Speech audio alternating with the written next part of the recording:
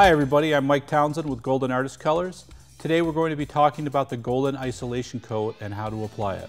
Isolation coat is a preparation for acrylic paintings that are going to be varnished. The product name describes its role in isolating acrylic colors from the removable varnish. An isolation coat is a permanent clear acrylic medium covering a painting.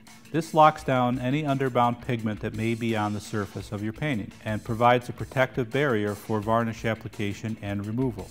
Isolation coats are for acrylic paintings only and not to be used on oil paintings or watercolors or any water-soluble media. An isolation coat makes application and removal of varnish easier by reducing the differences in surface absorbency and texture in acrylic colors, mediums, and grounds. For each square foot of your painting, you'll need about 1 ounce. You may need more if your painting is really absorbent or textural, but if it's very smooth and non-absorbent, maybe you'll need less. It's vital to make sure you have enough isolation coat available before you begin. A wide flat brush with short, soft bristles is ideal for this application. Using a high-quality brush limits the number of brush strokes and bubbles left behind the process. Load the brush about halfway up the bristles on both sides. About every 5 or 6 inches, apply some product onto the surface. So what we're doing is we're making a series of 7s that allows me to offload both sides. Now, spread the product out, coming close to the edge, but not all the way to the edge so it doesn't run all over the place. Then make sure to cover the edges of your painting by working from the outside in. Make sure the entire painting is covered with an even wet coat. Use the brush to pull off excess material.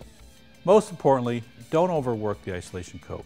Stop while the entire surface is still wet.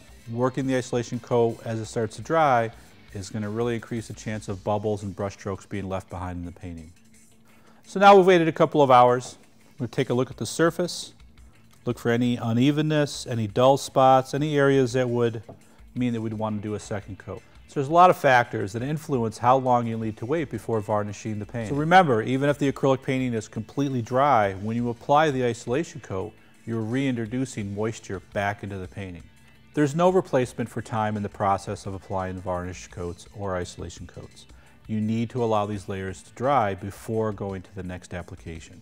We also recommend that you test and practice with these materials and techniques before using them on a painting you care about.